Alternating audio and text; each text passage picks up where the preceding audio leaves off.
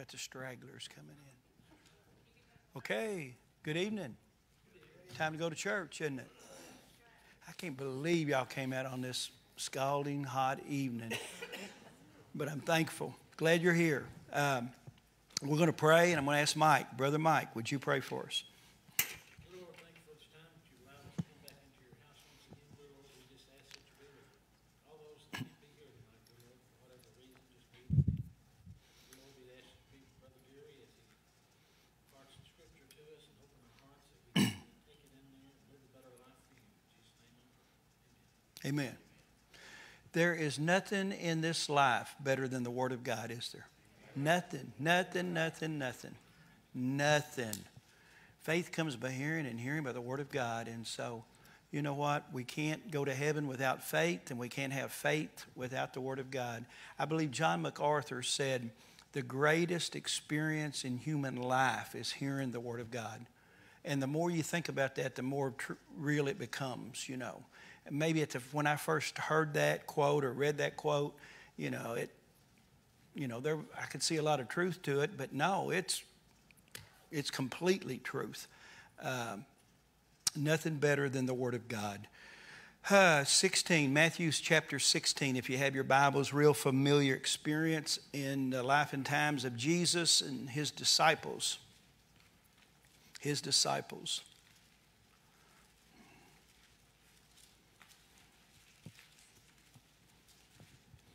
I was talking with my sister in Louisville yesterday, and she goes to Southeast Christian, and her and a group of women have Bible study every Monday. It wasn't Monday, it's Tuesday, right? Tuesday. And I had the opportunity to go up and teach those ladies one morning. But we were talking, and she said, Gary, when you take God's Word and not just break it down verse by verse, but word by word. And that's when you really get into the Word of God. Every word is God breathed out of God. And it's called inspiration in the King James. All Scripture is given by inspiration of God.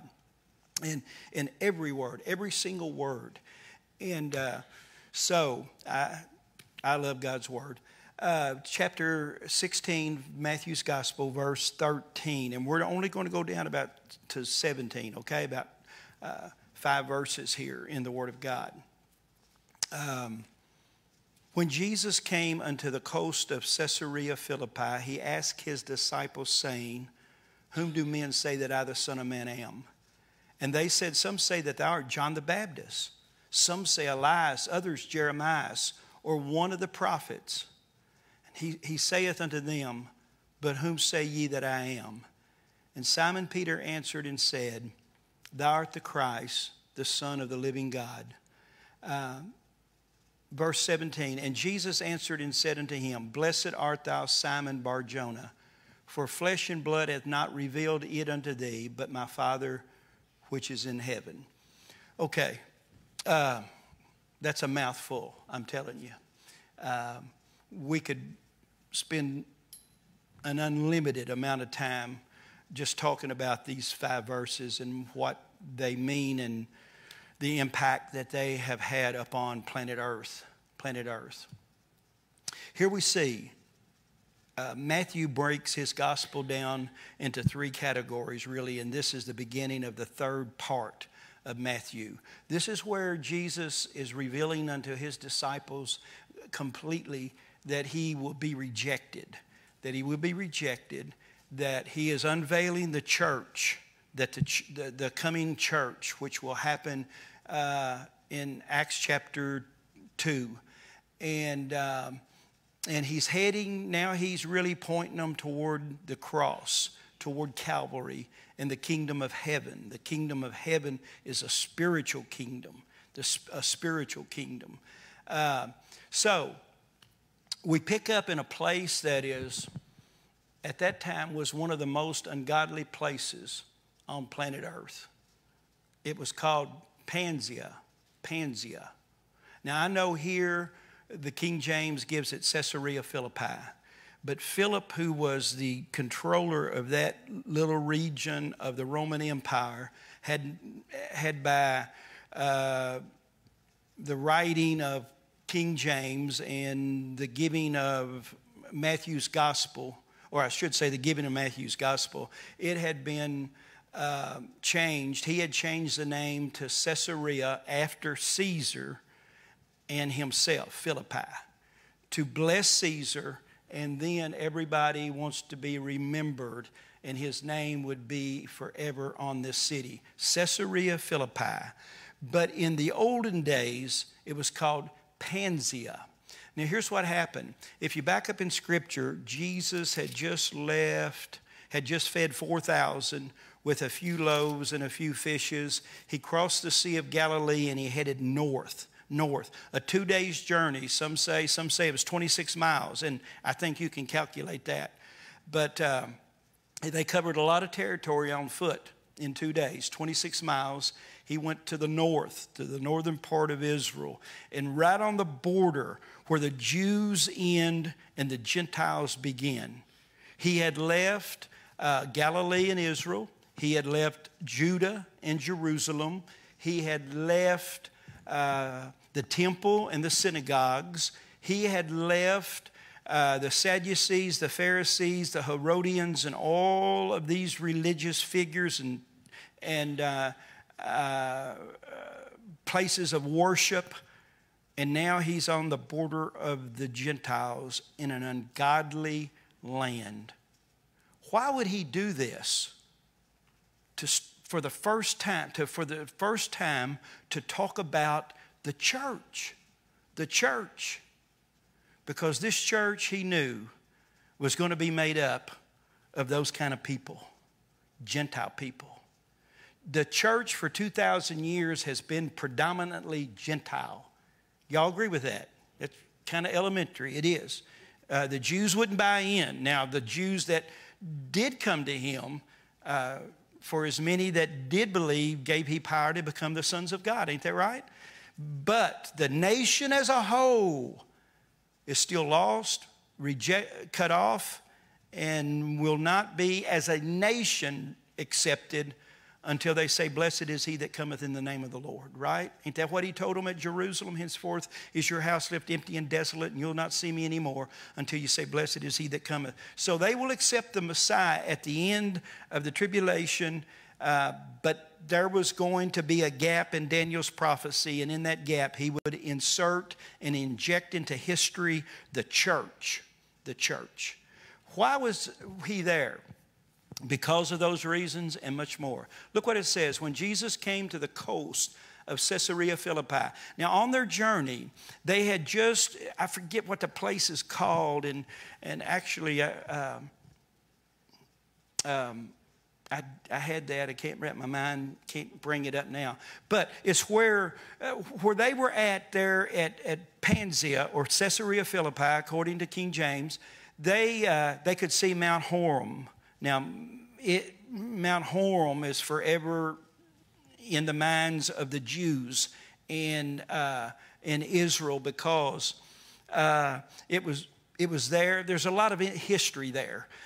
Joshua fought one of the last battles just below Mount Horeb. And there is where the river of Jordan begins, the river of Jordan. They had just passed by all these little tributaries that come down off of that mountain that would form the river of Jordan. It's just like, the Ohio River is formed by tributaries up north. The Green River, the Mississippi River, all of them in the east runs down to the Mississippi and forms the Mississippi. Well, this is how Jordan was formed, coming off the snows of Mount Horeb. So, and where they were at Pansia was a cavern in the side of the mountain, in the side of the rock. And there was water gushing out of that. If you go to other states, you see that. I remember turkey hunting in Arkansas, and you get there in the Ozarks, some of the most beautiful sights.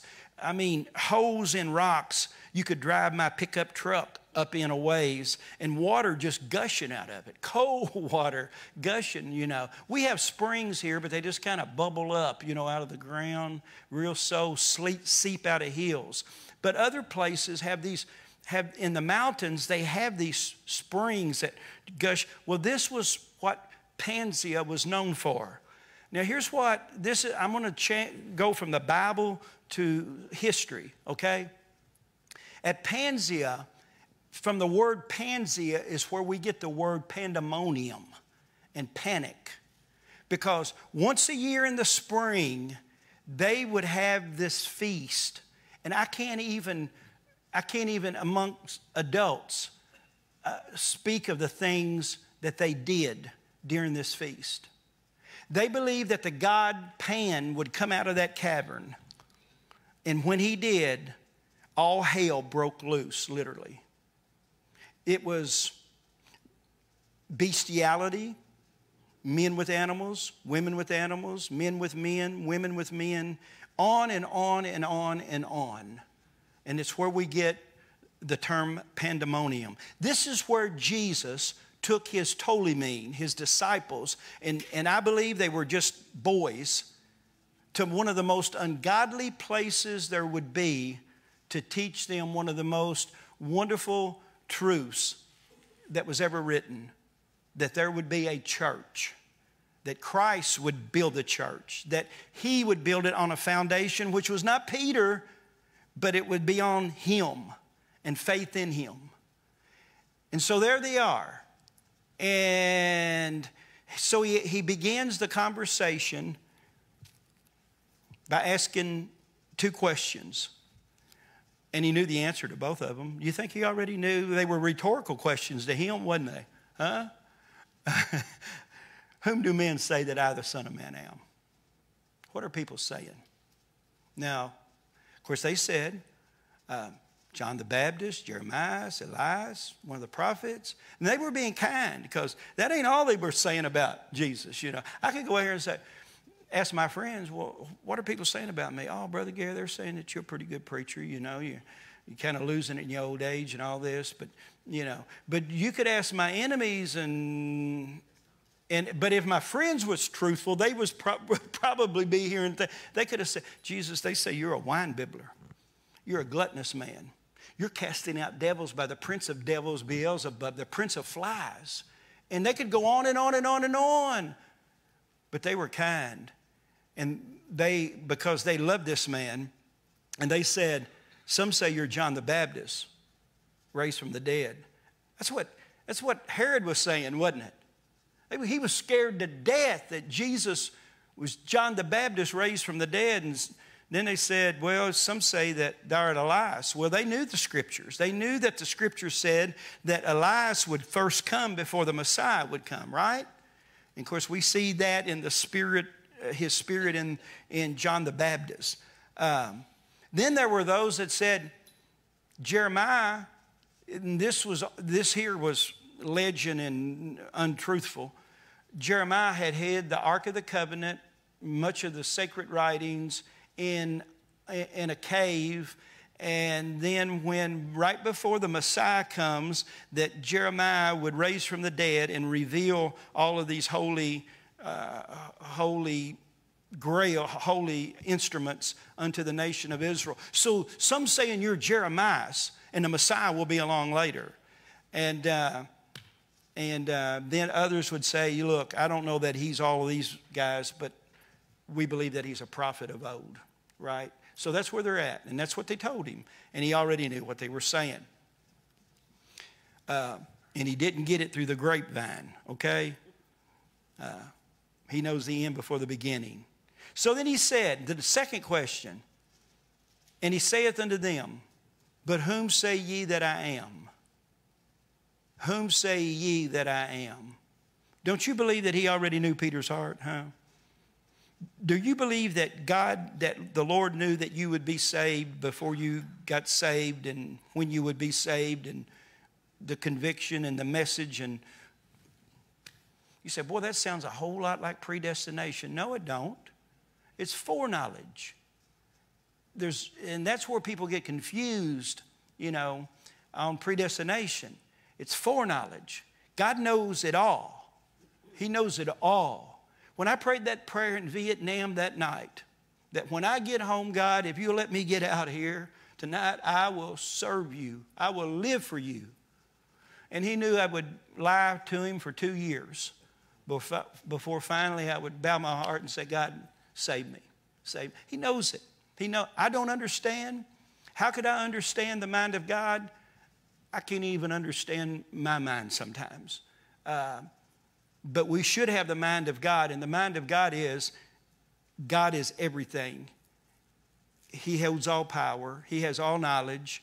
He understands everything. And he knew what Peter would do. And he asked these questions to generate thought and to be able to teach them about this blessed entity that he was going to place on planet Earth. Whom do men say that I am? And then he said, whom do you say that I am? And Simon Peter answered and said, Thou art the Christ, the Son of the living God. Thou art the Christ, the Son of the living God. The Christ. He identified him as two different individuals or entities, or however you would put it. First he said, Thou art the Christ. You're the King of Israel. You're the Prince. You're the priest of Israel. This Christ, the anointed one of God. He was anointed to be the king. He was anointed to be the priest. Aren't you glad of that? Aren't you glad that not only of Israel as Peter was thinking, but he's our king? If you don't believe me, just ask the old black preacher. That's my king. And what was it? He was a 7-way king, wasn't he? The black preacher said, the King of heaven, the King of glory, the King of righteousness, the King of Israel, the King of kings, the Lord of kings. He gave 7-way kings, gave him a 7-way kingship. But Peter was just thinking about Israel. You're the king. You're the Christ. You're our priest. When he said you're the Christ, which means the anointed one of God. Then he said the Son of the living God. The Son of the living God. He made him over all of the universe, didn't he?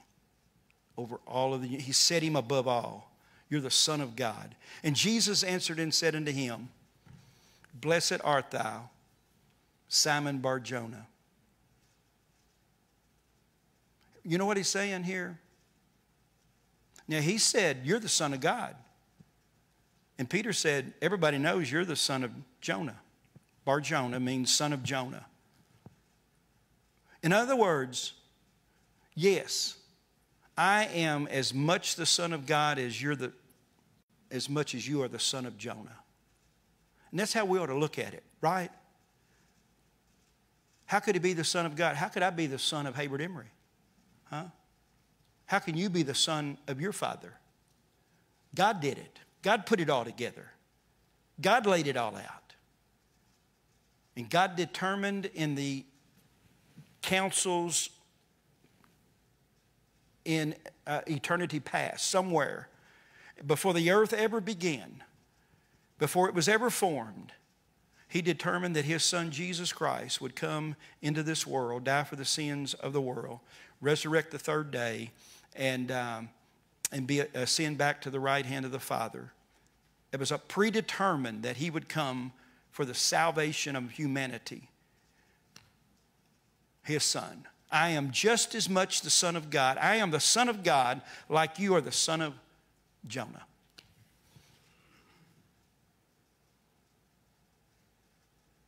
Blessed are you. Why is he blessed? Because he got a revelation from God, didn't he? Now, guys, let me tell you, and I know sometimes to some Christians I'm just a stick in the mud, but I just want truth, right? There are no new revelations. Are you hearing me? Well, the TV preacher said, I just got a new revelation from God. You know what he wants? He wants more money. That's why he got a new revelation from God, because it wasn't of God. It was something he dreamed up. The revelations from God ended in chapter 22 of the Revelation, verse, 22? Said and over. That's why we have Mormonism, because somebody bought into the new revelation. That's why we have the Jehovah's false witnesses. Somebody believed the new revelation. And they're springing up everywhere. And they're right in the Baptist churches. When Baptist people can ordain women, they have had a new revelation from God, which is not from God at all, as Paul said to the Galatians. Another gospel which is not another gospel at all. Why? Because the Bible teaches us about ordination. Who are the leaders of the church? Who are the overseers of the church? And that's what you go by. No new revelation. Not my feelings. Forget Brother Gary. Let's believe the Word of God. And though Paul or an angel of light come preach some other revelation, gospel, he said, count them a curse. Peter got an inspiration from God. Blessed art thou, Simon Bar-Jonah, for flesh and blood hath not revealed this unto you, but my Father which is in heaven. It's called inspiration. Peter was not inspired. The word that he spoke was inspired, right? Paul was not inspired. The word he spoke was inspired from God. Does that make sense? Amen. I talked with Brother Woody the other day, and he was agonizing with the death of our friend. And I got 2 or 3 calls, and I'll go ahead and say it over, Brother David Youngblood. I told David's daughter at the coffin, I said, your daddy was a pastor's pastor. Pastors called him. He's helped me through the years. He was just a brilliant mind that loved the Lord and the Word of God. And those of you that knew him knew that. But there were younger pastors that were struggling with it. And I talked to one again this week and just broke down, And the question is why? Why Brother David? Why Paul? I talked to one, I said, I've often thought, Paul is my hero in the faith, second to Jesus. At the time when it looked like the church needed the Apostle Paul the most, God allowed Rome to take him out there, lay his head on a chop block, and cut his head off. And his head rolled over in a basket. End of story. End of story. Why? Because it was never about Paul. It's about the Lord Jesus Christ. And we're just servants. We're just servants. And somebody had to pick up the mantle and take the gospel to another generation. And somebody will with Brother David Youngblood. Maybe not in the power or the wisdom of David Youngblood. Maybe in some ways more. But it has to be of God, the gospel of Jesus Christ, that is taken to this next generation. That's why it is so important to instill and to indoctrinate our kids here at Duval's Chapel with nothing but the Word of God. The Word of God. Forget what I feel and what I believe. Now, I love to feel the Holy Spirit, right? I believe in worshiping, but why? Because that's what the Bible teaches. It goes back to the Word of God. But nothing can frame a church but the truth of God's Word, that a church that will stand. So he said, the reason you're blessed is because God gave you the inspired Word. Thou art the Christ, the Son of the living God. My Father in heaven has revealed this to you. Now, at this point, he's revealed that the church would come. Now, what's the church? Well, the Greeks had churches. They had churches. You know what the church meant to the Greeks? The assembly, the the assembly of free men. They called it the church. They had gatherings of free men. Slaves couldn't be a part of the church. Guess what? I'm no longer a slave to sin. God delivered me from that and put me into the church, which actually the definition is called out ones. Called out from the world. Saved by grace, washed in the blood, regenerated by the Holy Spirit, and no longer a servant of sin. A servant of sin. Now I serve Christ. That's the church. And there's nothing like it. There's nothing like the church of the living God. Doesn't matter what the nickname. Baptist is a nickname. General Baptist is a nickname. Pentecostal is a nickname. We're the church of the Lord Jesus Christ. All my Church of Christ friends would have said amen to that, you know. But, and she's beautiful. She's not perfect, but she's beautiful. She's the beautiful bride of Christ. And so look, we don't need to put anything on her that Christ has not adorned her with. Right? I'm saying outside of the Word, anything outside of the Word doesn't add to the church. It takes away from her beauty and who she is. I've told you the story that, I can't think of his name now, that I heard tell about the church, the bride. And he told the story like the prince was going away and he left the bride to his servants, his bride to his servants. And he said, you keep her till I come again. He adorned her in just a white garment, in beauty, in perfection, which by that I mean completeness. He gave her everything she needed till he got back. He shared her with gifts and oils and things that the bride would love. Just like Christ has the church. 9 gifts of the Holy Spirit he left us. He robed us in a robe that is washed in his blood. But when this prince came back, they had made her look like the world. They had adorned her with jewels and heavy makeup and clothes that were worldly and not modest. And he almost didn't know who she was when he saw her. Is this not what the church is doing today? We're accepting everything and anything into our fellowship when Christ teaches us how to build the church, what she should look like, how she should act, and we should want it that way. Amen. Well, we just can't get them in if we're not more inclusive or more user-friendly, worldly friendly. What?